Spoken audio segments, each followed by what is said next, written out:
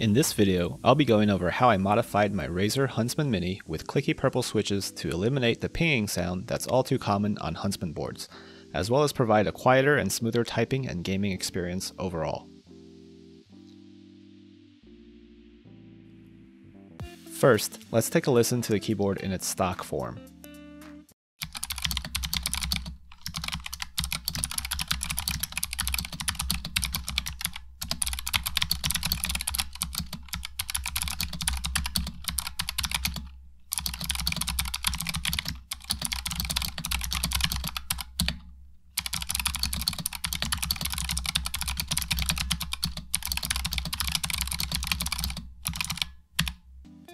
The pinging here may be hard to notice in the recording, but it's very apparent in day-to-day usage and is not limited to certain keys, but rather it's present throughout the board. The first thing I attempted to do was to take apart the Huntsman Mini and line the inside of the case with some sound dampening rubber foam. To get started, we'll first remove all the keycaps in order to get to the screws holding the top plate and bottom case together. I like to set aside the keycaps in the same order that they're removed to make it easier to put them back on later. You either spend extra time while removing the keycaps or later on while putting them back, so go ahead and pick your own poison.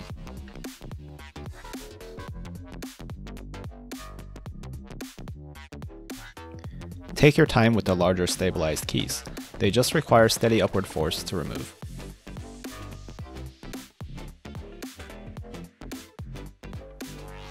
Once all the keycaps are removed, you'll see 13 Phillip head screws that need to be unscrewed. Don't worry, they're all the same size and length, so just take them out and set them aside for now. Having a magnetic screwdriver here is very helpful. You might notice me flipping the keyboard over to get a few of the screws out because my screwdriver is a cheap, non-magnetic one.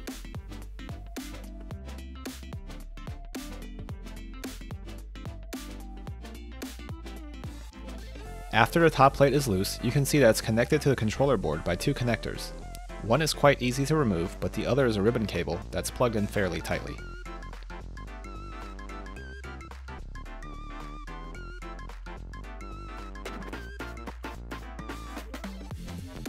After I struggled to remove it for a while, I ended up just removing the controller board altogether. It's actually very easy and only held down by 3 identical screws.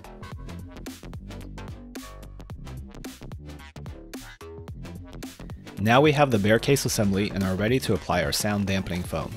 I got this rubber foam with adhesive backing off of Amazon for less than $10. We'll take our time and cut the strips to fit the various chambers along the bottom of the case.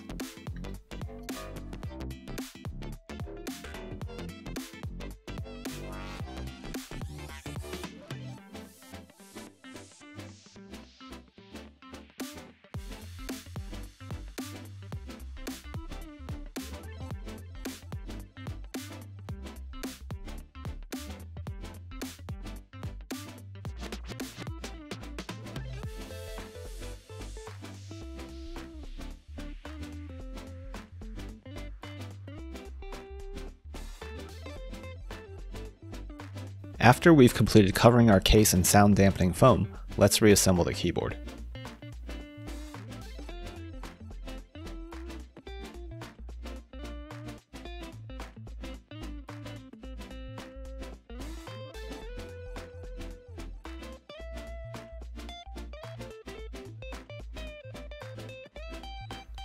Now that our Huntsman Mini is reassembled, let's do another sound test to see how our work paid off.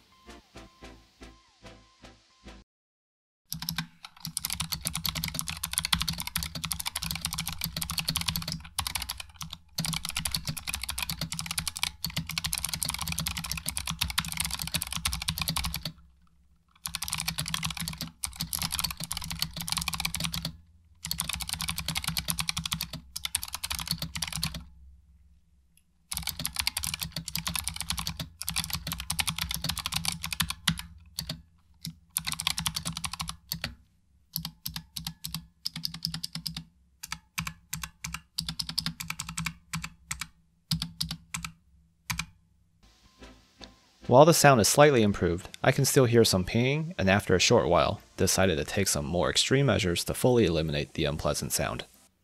I disassembled the Huntsman Mini yet again, this time with the intention to both lube the keycaps and stabilizers. as well as add another layer of sound deadening foam, as there was still some space remaining between the bottom of the switches and the foam, allowing for the pinging sound to still propagate under the plate. The switches are plate mounted and not soldered to the board. They can be removed with a little force by pressing them from the underside of the board. These switches don't open without being destroyed, so we'll use an aerosol-based dry lubricant to lube the components once they're fully removed.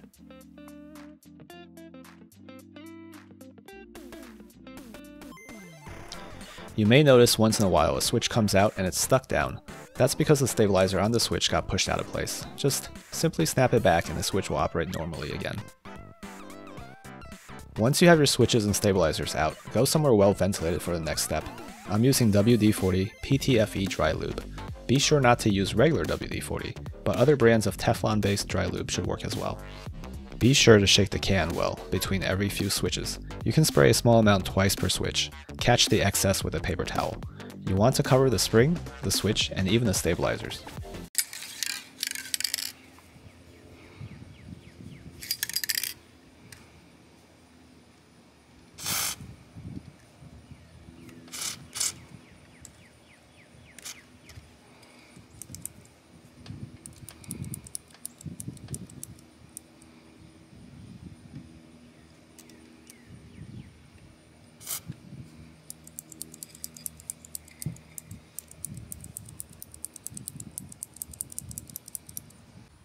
Alright, now we're all done here. I even lubed up the stabilizers a little bit.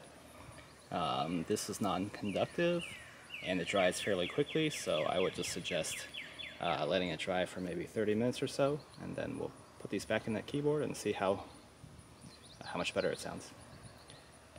After the switches and stabs are dry, we can put them back on the plate.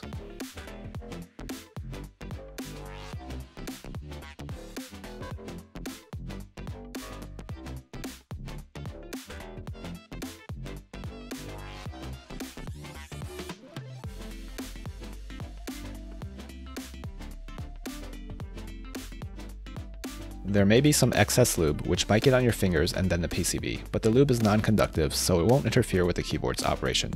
You can wipe some of it off if you prefer. I didn't bother. Finally, after the switches and stabs are back on the PCB, we can reconnect the controller and reassemble the entire keyboard.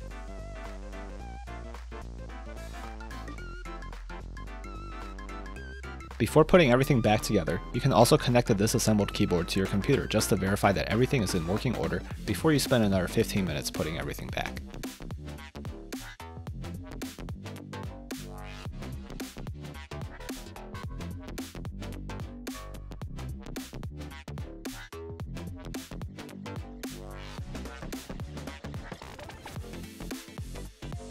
Now, to do the final sound test with the extra layer of foam as well as everything lubed with PTFE dry lube.